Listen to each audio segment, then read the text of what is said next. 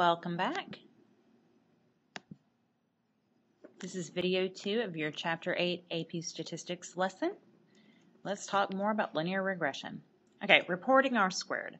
Along with the slope and intercept for a regression, you should always report R squared so that the readers can judge for themselves how successful the regression is at fitting the data.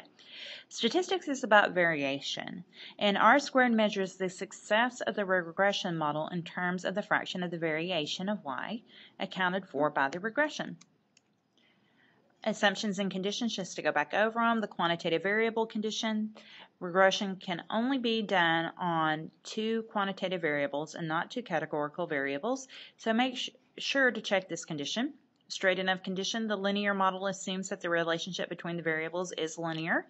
A scatter plot will let you check that the assumption is reasonable. Now, one thing I do want to point out, the scatter plot of the data should look like a line. The scatter plot of the residuals should look like a cloud. Sometimes students have a hard time and they misinterpret either a scatter plot of the data, thinking that it should look like a cloud. No, it should look like a line, or at least show a consistent increase or consistent decrease. The scatter plot of the residuals or residual plot should be the one that's just like a random cloud of points. If the scatter plot is not straight enough, stop here. You can't use a linear model for any two variables, even if they are related. They must have a linear association or the model won't mean a thing. Some nonlinear relationships can be saved by re-expressing the data to make the scatter plot more linear, and we will talk about that later. It's a good idea to check linearity again after computing the regression when we can examine the residuals. Does the plot thicken condition? Look at the residual plot. For the standard deviation of the residuals to summarize the scatter, the residuals should share the same spread. Check for changing spread in the residual scatter plot.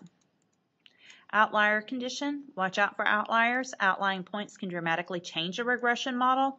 Outliers can even change the sign of the slope, misleading us about the underlying relationship between the variables. If the data seem to clump together or cluster in the scatter plot, that could be a sign of trouble worth looking into further as well.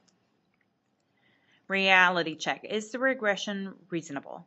Statistics don't come out of nowhere. They are based on data. The results of a statistical analysis should reinforce your common sense, not fly in its face.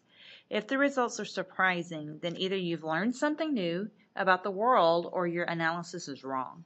When you perform a regression, think about the coefficients and ask yourself whether they make sense. So what can go wrong? Don't fit a straight line to a nonlinear relationship. Beware extraordinary points, y values that stand off from the linear pattern, or extreme x values. Don't extrapolate beyond the data. The linear model may no longer hold outside the range of the data. So don't think the trend necessarily continues, especially if your horizontal value is time. Don't infer that x causes y just because there is a good linear model for the relationship. Association is not causation. Correlation is not causation. Don't choose a model based on R squared alone. Okay, so we're going to look at the roller coaster problem.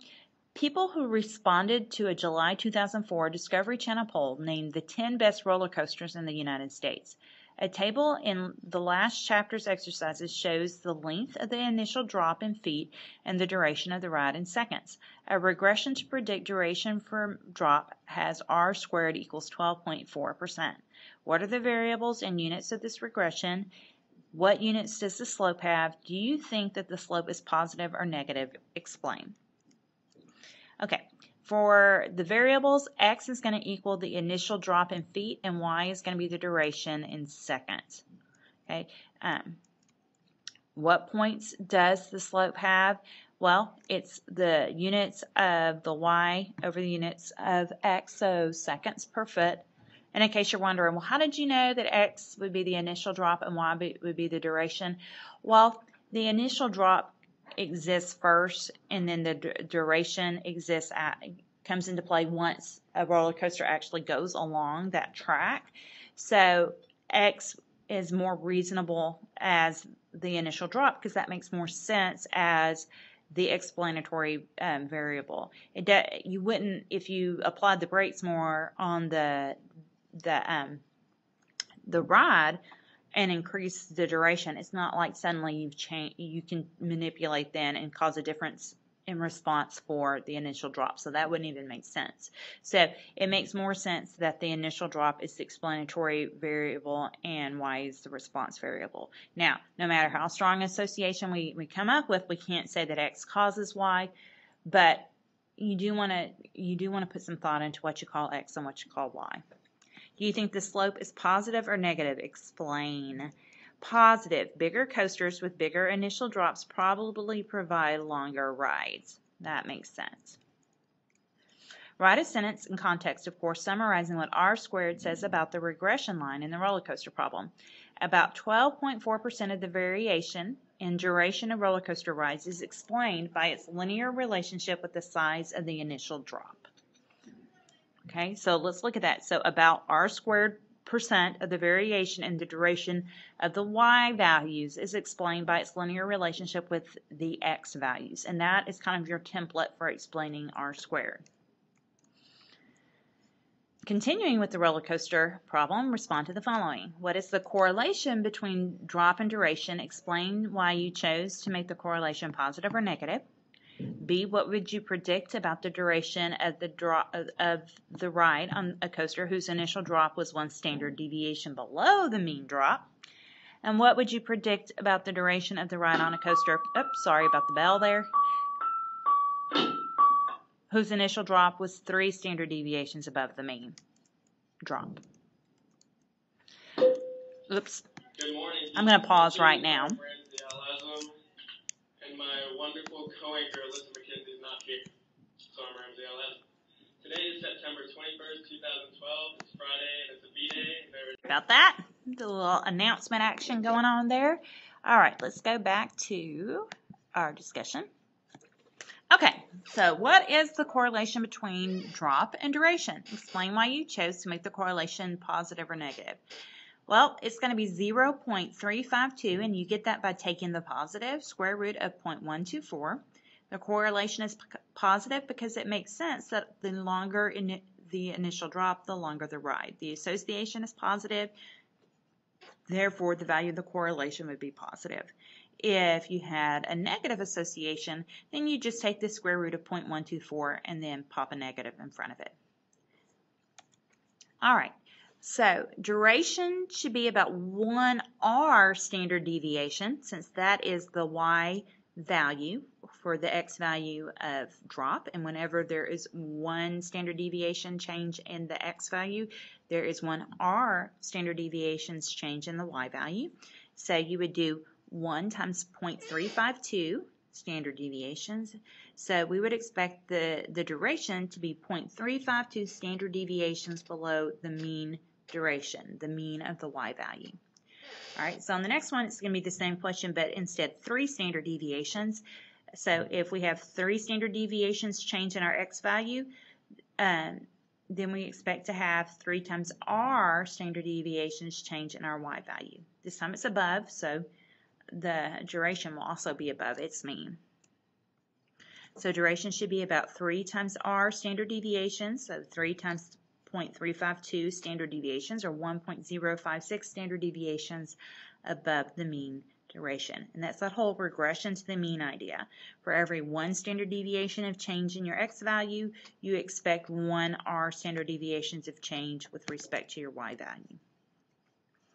All right, continuing on with the roller coaster problem, the regression analysis gives the model y hat equals 91.033 plus 0.242x, where x equals drop and y equals duration.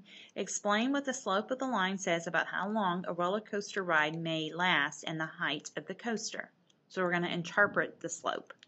There is an increase, because it's a positive slope, of 0.242 seconds of duration, so our y value in roller coaster ride, for every 1 foot, so 1 unit increase in initial drop, our x value, on average. And the on average is important because we're not saying that it is a hard and fast rule for observations, but for our model, this is what we see happening.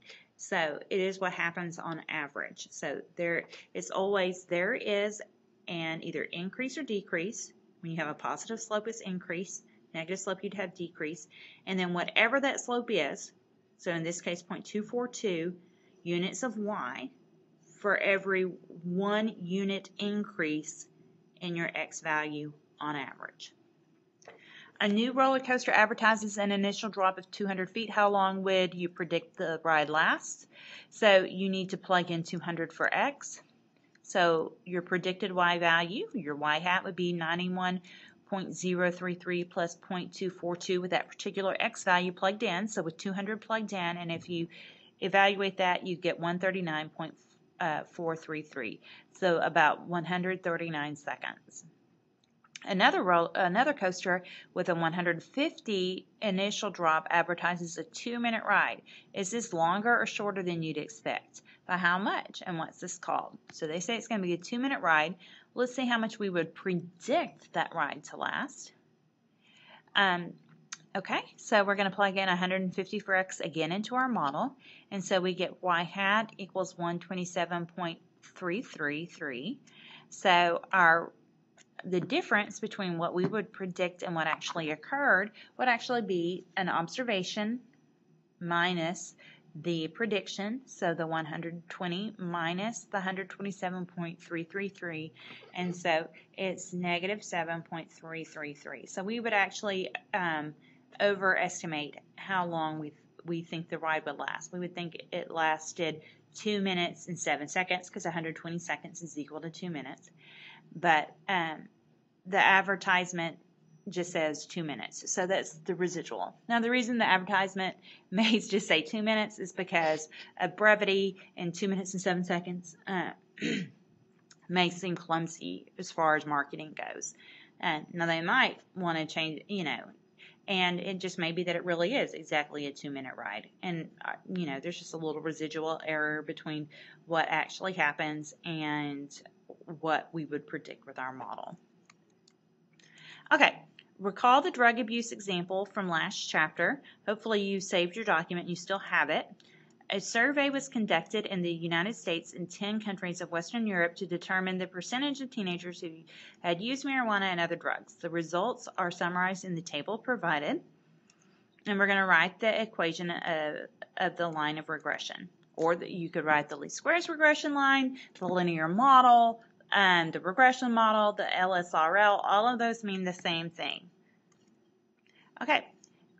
Create the named list in your CAS just like you did in Chapter 7. Review the instructions in the Chapter 7 video if needed. Or if you saved your document and you remember what you saved it as, you can look it up. Choose Menu, Statistics Calculations, number 4, Linear Regression, A plus BX. Now, remember we use, when we write things down on paper, that A is our B0 and B is our B1. Okay, A is the intercept and B is the slope. Now, indicate which list is the X list, and I had called it MJ for marijuana, and which list is the Y list, and I called it other, so however you named them, that's fine. Press OK. Find A for B0, the Y-intercept, and B for B1, the slope. Okay, and then write the equation. All right, so just like with the one variable statistics, and just like you did when you were pulling up the linear regression model to find R, here you can actually find the intercept and the slope. So y hat equals negative 3.0678 plus 0.6150x. So if you need to round to 4 decimal places just to get enough accuracy. All right, that's it, guys. I hope you've taken really good notes. Come in ready to go because we'll have some rounds to work next time you come to class. I will see y'all then. Goodbye.